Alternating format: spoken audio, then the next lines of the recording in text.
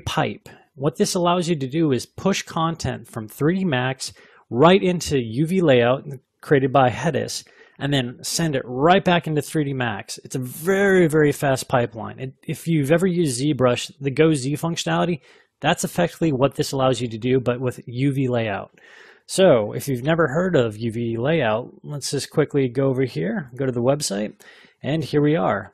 I'm going to have this in a document, so don't worry about jotting it down, or you can just go to www.uvlayout.com. But I'm not even joking. This banner does it justice. It does, in fact, take an object or your unwrapping process from an hour's worth of processing time down to minutes. And I'm going to show you that in this video.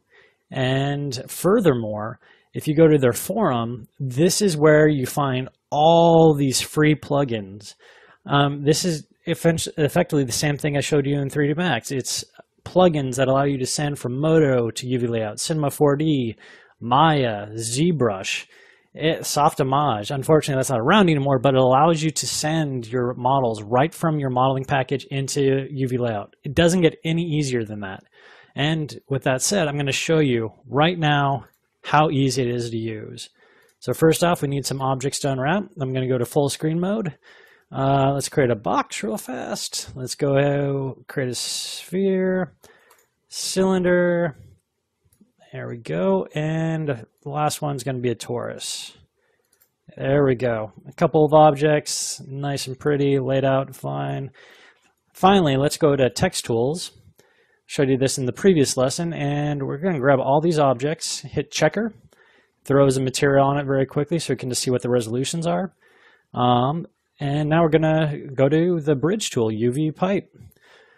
This only works on poly objects, so the first thing we need to do to all this to send it to UV layout is convert to poly. You have the option of sending to UV set 1, 2, or 3, very useful. You have the option of creating new UVs or editing pre-existing ones, but we're just going to create new ones just for this tutorial. And I'm going to make sure everything's selected and hit send, and watch this. In seconds, I have everything in UV layout ready to be unwrapped. So basic navigation UV layout, hold down Alt, left mouse button allows you to rotate, middle mouse button allows you to pan, and right zoom. So you have to hold down Alt the entire time to do all these functions, but it's very simple. Next, spacebar.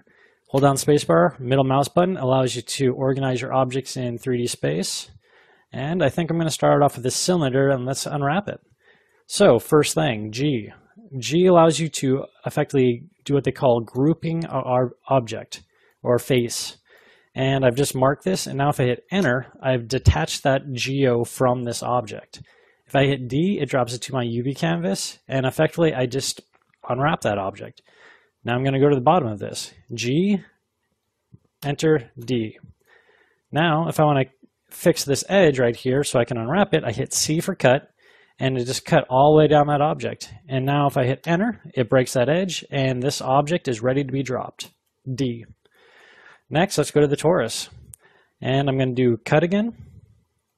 That grabs a loop all the way around this object, and maybe I decided I don't want it there. I want to have one edge down. You hit W to reverse that or do a weld to that. And now let's do a cut now to this section. There we go. Grab that loop all the way around my object. Hit C again. Grab this loop all the way around. And miss that section. Let's just hit C one more time, and now hit enter. There we go. I think that torus is ready to be dropped. Hit D to drop. Next, let's go to the cube. All right, I could approach this many different ways, but I think what I'm going to do is just cut this edge, that edge, this edge. Let's see, and I think I'm going to have to do 1, 2, and 3. There we go. Let's try that out. Let's hit enter, and I've effectively just cut that cube up, and it's ready to be dropped. Now going to the sphere. I'm going by this pretty fast because, once again, I can. And it's going to make more sense when I go to the UV mode. But here we are. I'm just going to cut this sphere right down the center for this one. And I'm going to show you something once we get to UV mode. Hit enter, D to drop, and now effectively it just went to, if you were to hit 3 on your keyboard, it's showing you the results of your unwrap. And yeah, now watch this. If I hit 1, I'm in UV mode. It's super fast. Now this is effectively my UVs. It looks like 3D Geo because it's being shaded that way, but this is actually my UVs of my object. So now if I hit F, it does a pelt flatten. Hit F, does a pelt flatten. Now I'm going to do F again on this, and that did a pretty good job. I mean, those are all perfect squares. If it didn't actually do that well of a job, what I could have done to hit R, and it fortunately does rectangulate to my object. It forces all the squares to be squares. Unfortunately, this only works with quads, so if you come across triangles, it's not going to have this predictability. So just remember, work with quads as much as possible. And as you can see, this is my torus. It looks like I've messed up one of the edges here, but let's fix that. So I'm going to hit F, and ooh, look at that. That's a mess. Now I'm going to do Shift F, and that does a force pelt. And you can see how it's trying to unwrap all this stuff. There's like some distortion. Now if I release that, and then it's fighting. It can't quite get there. So to fix this, I'm going to actually have to send it back to edit mode. And the way you do that is Shift D, and it reverts it back to edit mode. I'm going to hit 2 to fix it. And now I'm going to hit Shift D again, and I'm just going to redo this because I apparently messed up on the back side of this thing. So I'm going to do Shift C, rotate around the object, and there we go. I think it's fixed. Hit Enter. D to drop it, and I'm going to hit 1 again, back to UV mode. Artists don't script. Well, that can be true. I wouldn't say what I do is scripting per se. I would say it's actually more like kit bashing code, exposing functions that already exist in 3D Max, reformatting it in what I would call a sequence or a playable action. So every time I hit a button, it ends up going through a series of steps that I do on a day-to-day basis to fix a common problem. So for instance, if I'm exporting into Unity, I need my object to be in a very specific place. I need the rotation of my transform to be Y up, Z forward, because that's the orientation of Unity. Well, you can do that very simply just by kit bashing code. I'm going to show you how to do that. All right, so let's start this off. I'm going to go to my Create tab, do Create Sphere, drag that out here, and I'm going to change my toggle real fast just so I can move this object up in space. And here we go. We have a sphere created. Well, I'm going to do affect my pivot again. I'm going to move this pivot off into space and rotate that. And then I'm going to do affect pivot again. So now if I hit W on my keyboard, and you have to make sure you're in local, this is actually the local pivot of my object. Normally you're on view, and this is useful because it ends up moving your object based off your viewport. And provided it actually takes, there we go. This is world orientation. This is normally how you work with things. Well, when it goes into Unity, it effectively uses the object's local orientation. So this would be wrong. If I were to move my object, it'd be moving it in space based off this X. I don't want that. How do I fix that? Well, the only way in 3D Max, for an artist at least, to fix that is I'd have to go to my hierarchy, do affect pivot, center the pivot to the object. So now it's roughly in the right spot. And then I'd have to do, go to my utilities, hit a reset X form, and then reset selected. Now it's effectively fixed. We have this reset X form, it's fixed. Well, at this point, I then need to collapse the stack by converting it to a poly. And now I have an object with a pivot in the center of the object. Those are a series of steps that you can script. There's no reason you should have to go through that 4 or 5 step process to create that single action. That's what I'm getting at. I'm going to expose some code, some parameters, and show you how easy it is to reformat the code for your needs. How do you do that? Let's go to Customize, Customize User Interface. It takes a few seconds to load up, and then here we go. We have this toolbar. I'm going to change this to All Commands, and here we go. Well, the first thing we need to do is we need to create a toolbar. So I'm going to open this up. I'm going to call it Steve's_demo. We're going to hit OK. It says I already have something that represents this. I need a unique name. So because I already have a Steve's demo, let's click on that. It's an empty tab. There we go. And now I'm going to go through here and I'm going to hit C for center. I'm going to scroll down until I see center pivot. There we go. I'm going to drag that to my toolbar. I have center pivot now. And I'm going to drag this open. There we go. And now, so every time I move my object's pivot, I need a fix. I can hit center pivot. It centers the pivot. Now, what's the next thing? Well, let's do reset X form. I'm going to do RES, And here we go, reset X form. I'm going to drag that over to my toolbar. And now, if I Control Z this, if I hit reset X form, it's going to reset the X forms, fixes the orientation, and I can center the pivot. So I've just already saved myself quite a few steps. I'm not digging through these tabs to do this action anymore. I have them exposed in this format. Well, there's actually one more step you can do to make this even faster, making it into an action per se. So let's right click on this, edit macro script. First thing I'm going to do is I'm going to do File, New. And so this is going to be the only small portion of code that you're going to end up needing. And if you just reuse what I'm going to show you, you can make all these variations very quickly. So don't be daunted. Don't get frightened away because we're about to start typing things out. This is very simple. So what I'm going to type out is macro script. And now I'm going to effectively give this script a name. What is this going to do? Well, I'm going to call this center pivot reset xform demo. And I'm going to do space. I want this to actually show up in my toolbar under a certain category, so I have to give it a category name. So now I'm going to do category, colon, quotes. Where do I want to have this live? Well, I'm going to call it Steve's. So I have to delete that. I actually need to do quotes here. Steve's underscore demo. And let's call 01 for right now. So I have a unique category. I'm going to put an end quote there, hit enter. And now if you want to do this, all you have to do is hit tab, tooltips. There we go. And colon, quotes. This is, what are we going to call this? So every time you hover over the button, it's going to give you a specific name. We're going to call this demo underscore or 01, quote. Now here comes the coding per se, or kit bashing code. I'm going to hit enter twice, hit backspace. There we go. I'm going to do open bracket, hit enter, hit tab. This just allows me to organize this stuff in a very pleasing manner. So before I went in here, I actually exposed this object's code by right-clicking on it, hit edit macro script. Well, now if I go up here and I scroll down, here's the macro script for center pivot. And this is the category. So if I go back to my script and I type in macro run, and then I do the category this object's in. So in this case, polytools. I'm going to copy that, paste that in, do another space. I'm going to now do quotes. And now if I grab the object's name or the script's name, paste that in there, and that with quotes, effectively I'm saying run this script. It lives under polytools, and the script is called center pivot. I've effectively just exposed that. Now I'm going to hit tab again. I'm going to type in macros run again.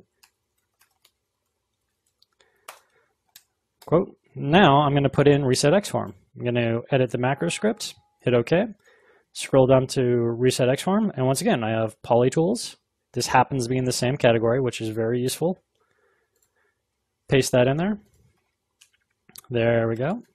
And finally, reset xform. And let's just double check that that's correct.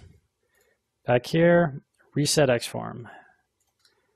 And I'm pretty sure I have that right. Oh, I forgot the E.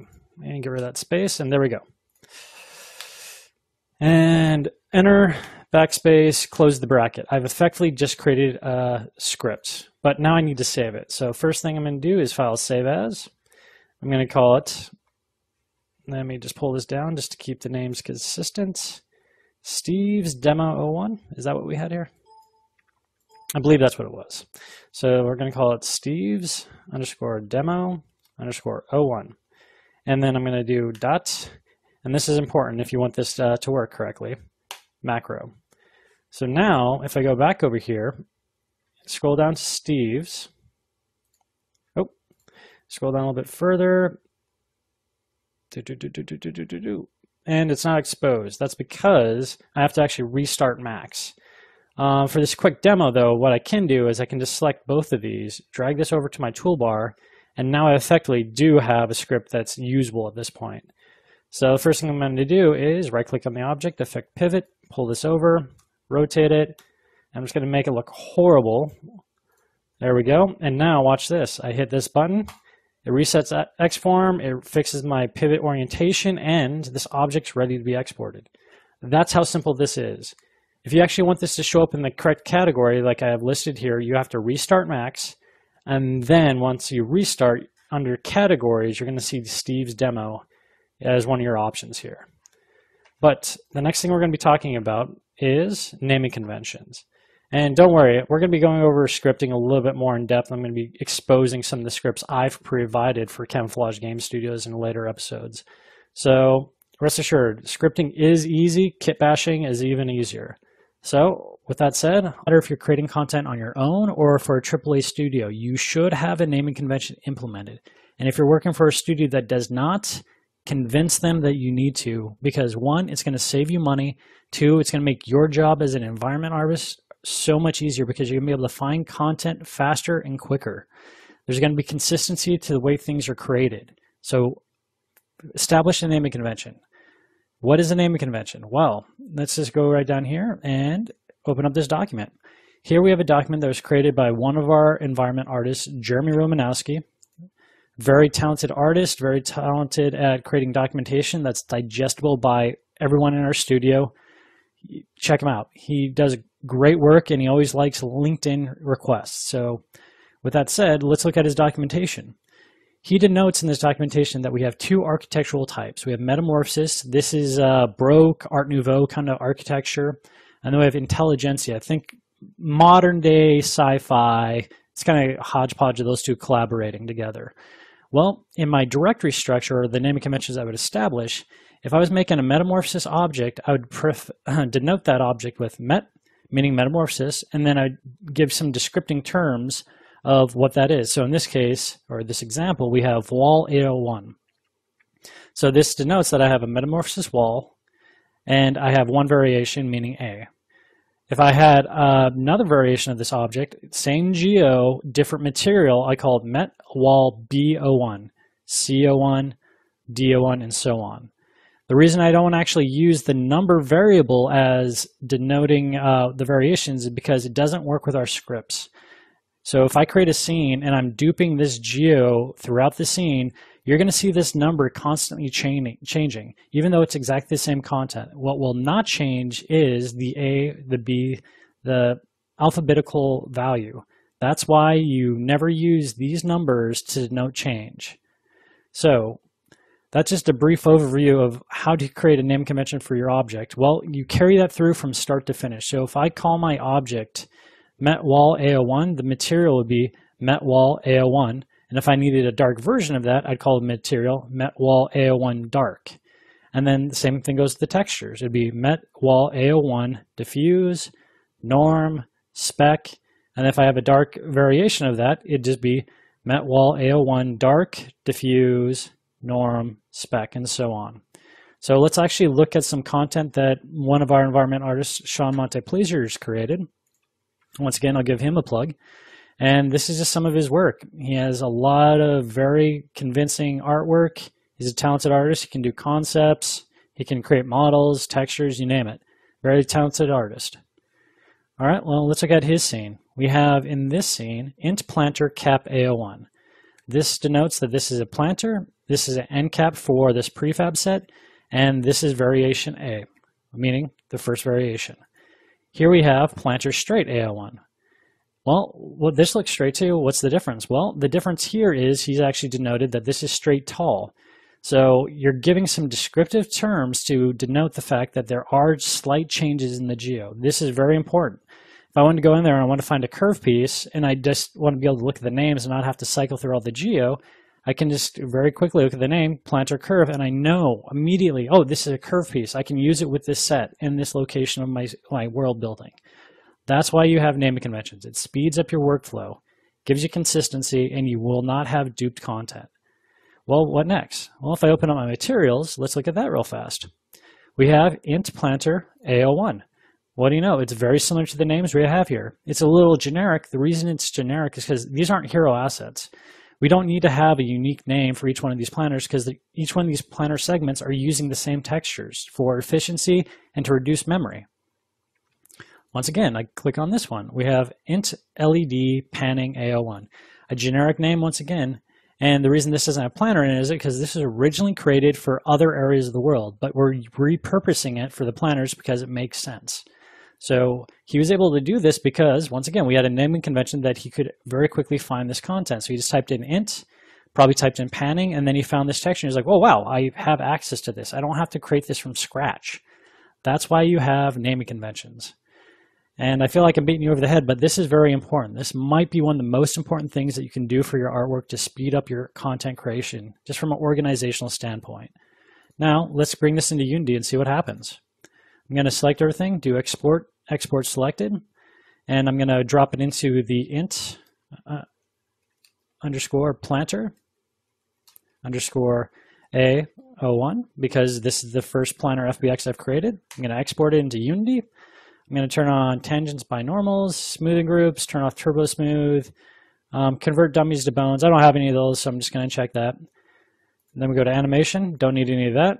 Cameras, I don't need that. Lights, don't have any of them. Embedded media, I don't want to embed any of the media. This is very important. My scale factor is 1. I have max set up into meters. I'm exporting to Unity, which uses meters, so this is correct. And then finally, I have to make sure my axis conversion is Y up, Z forward, because that's what Unity uses. Next, I hit OK. It exports it into Unity. Let's go down here, open up Unity now. Takes a few seconds to import, and then here we go. Here's that FBX that we just imported.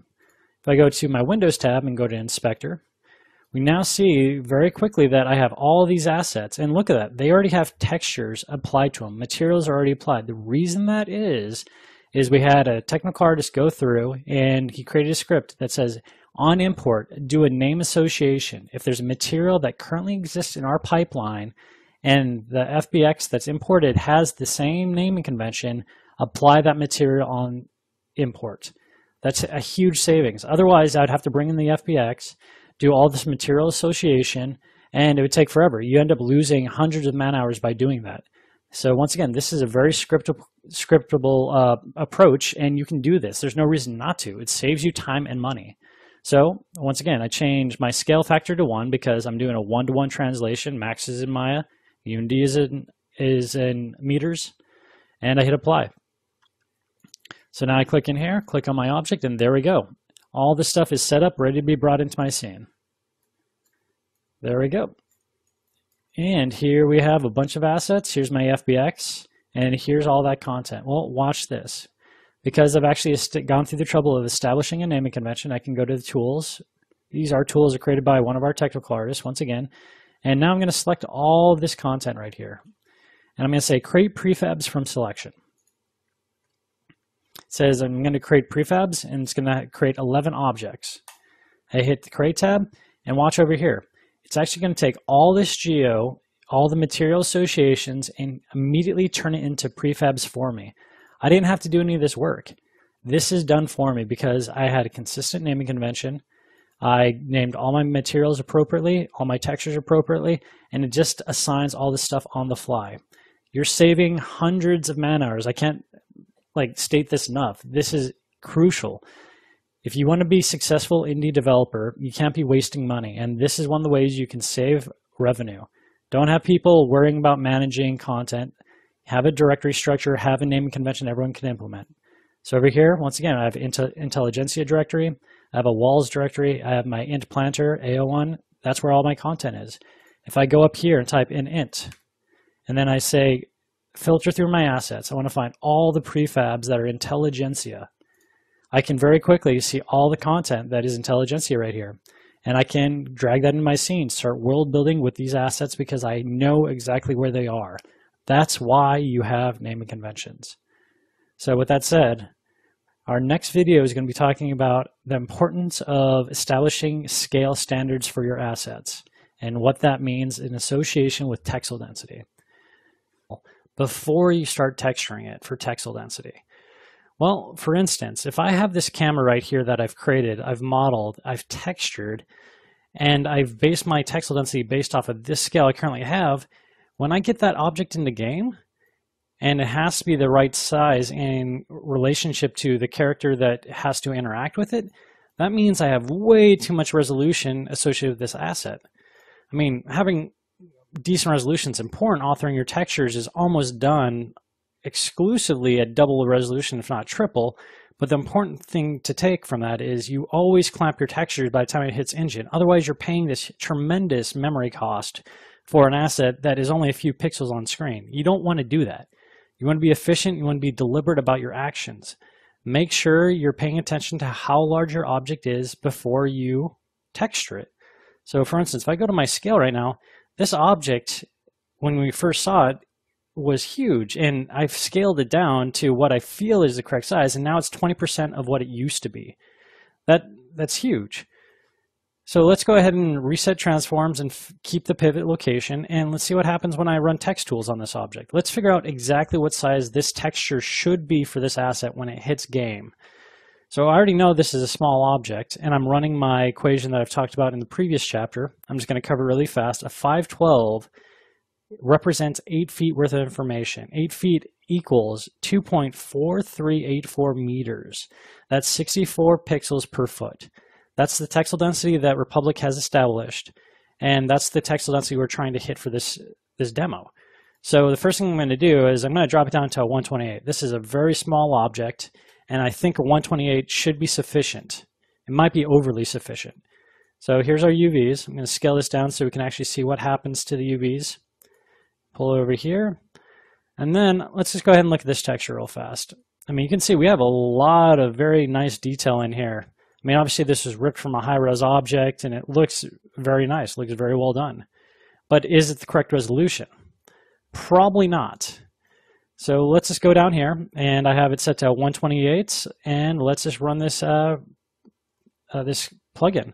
So I'm going to right-click on this, right-click again, instantiates the script, and you can already see something change. It looks like the UVs might have scaled down a little bit, which they did. So this would even indicate that a 128 for this object is too large. So next thing is, let's drop it down to 64. And by 64, there we go. And let's run this script again. Let's go to right click. And there we go. We're already starting to get some of the detail back to where it used to be. Let's open this up, and there you go. I mean, this isn't exact by any means. And you might be thinking to yourself, well, you just destroyed your UVs. Well, no, that's not what that's meant for. All I'm doing right now is I'm trying to establish what size texture should I be clamping my texture to when it hits Unity. So this would tell me, even though some of the UVs are outside the 0 to 1, that this more than likely should be a 64 by 64 texture. And what I mean should be is because this camera, more than likely, let's go ahead and delete this. When you see it on screen, it's going to be about that big. Do you actually think you're going to see any loss of information on this camera when it's this size? You're not. That's one more reason to establish a textile density. I mean, that texture could have easily been a 512 when it could have been a 64 by 64. That's a lot of memory overhead for such a small prop. Let's work our way down the chain.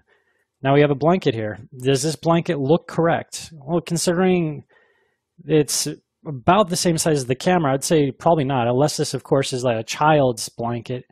But because I already know this was blanket authored to be the blanket for Hope, our protagonist, I'm going to scale it up until I think it's about right. And let's look at our scale. This is about, I mean, it's 80% larger than it used to be because it was 100% before. So let's go ahead and keep pivot. Fix the transforms, now it's 100%. And now let's figure out how large should this texture be to be correctly authored. Let's open up our UVs again. I'm going to shrink it down. There we go. And I'm going to guess maybe this is a 256. We're going to run the operation again on this object. Hit it one more time. It's going to cycle. And let's look at our UVs. So that's actually not too bad. I mean, that's pretty close. This is still more resolution than we're supposed to have. But this might be the benchmark we're shooting for this, because I always allow the artists, as they're working, to have about a 15% nudge in either direction.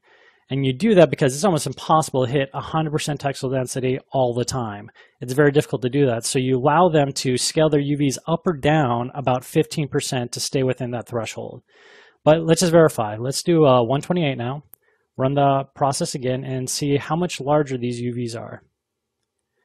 And that's considerable. I mean, we've lost a lot of resolution here. If I go to element mode, move these out of the way. I mean, look at that. These are clearly outside the 0 to 1. Whereas with the camera, they weren't that bad. So in this case, I would actually clamp this texture at 256, regardless of what size I've authored it at. That way, I'm using the sufficient amount of memory and I'm hitting my texel density. All right, so let's delete that. And let's go to the chair. Is the chair the correct size in relationship to Hope? I'd say probably not. It's a little too small in my opinion. So let's go ahead and scale this up a little bit. It's a little bit better, a little bit more. I think that feels about right. You have to kind of eyeball a lot of this stuff and just guess how large it should be. But I'm going to say, at least for this demo, this is the correct size. So once again, we're going to reset. And we're 30%, roughly 30% more than we used to be. I'm going to go ahead and reset my transforms, fix the pivot. We're at 0 again. And let's open up our UVs. Scale this down one more time. And because this was a 256, I'm going to go ahead and try a 512 for this one. So right click again. It's processing. And I didn't see much of a change. That might indicate that the UVs didn't shift a whole lot. So once again, the 512 appears to be more resolution than we need, but is it too much resolution? Like if I go down to a 256, is this going to be too little? Let's find out. It's processing. Let's open this up. And yeah, absolutely. So in this case, we're right in the middle. You have to be diligent about trying to figure out what is the best practice for this, and considering the amount of space we're using and the amount of the UVs that are actually outside of the 0 to 1 at this point, I would actually suggest having a 512 for this chair at the end of the day. So delete that, remove this modifier, and now I know that the camera, to be the correct resolution, once I get into game, should be clamped to 64.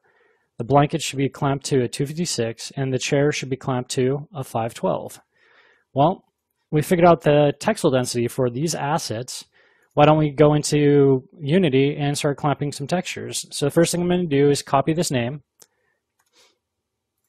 get out of here, go into Unity. And because we have consistent naming conventions, I'm going to paste this in here, and very quickly I have my texture. Let's open up the inspector and see what resolution it's clamped to. Well, this actually isn't clamped at all. It's a 1024. That's what the original texture size would be. To get this to be the correct resolution, we've already established this has to be a 64 by 64 texture. So I'm just going to set these values real fast. On all the pertinent devices, default should be 64, hit apply. And there we go. We have our camera. It should be the correct resolution now. And let's go look at it. It's pretty blurry up close, granted, but once you get far enough away, based off of how large you're going to see it on screen, this actually looks pretty correct. I'd say this looks very accurate. You're not going to notice a whole lot of resolution issues at this size, unless, of course, it becomes a hero object, which means you're going to see it up close. If that does happen, which it very well can, at that point in time, you'd then allow this texture to be clamped at a slightly higher resolution. Let's see, 128. Does it hold up? Maybe a 256. And there we go. I'd say that's more than appropriate for a cinematic camera. You're never going to get much larger than this on an iPhone or iPad, so this would be appropriate for a cinematic. But for consistent texel density, this would actually be 64 pixels by 64 pixels. It's a harsh reality, but if you're going to be saving memory, this is what you have to be doing. And you do this for all your assets. So in the next demonstration we're going to have, I'm going to be showing you how to get consistent texel density from a variety of props that you'd use to create for an entire world. I'm going to probably be focusing on intelligentsia props in this case. So stay tuned, and we're going to dig a little bit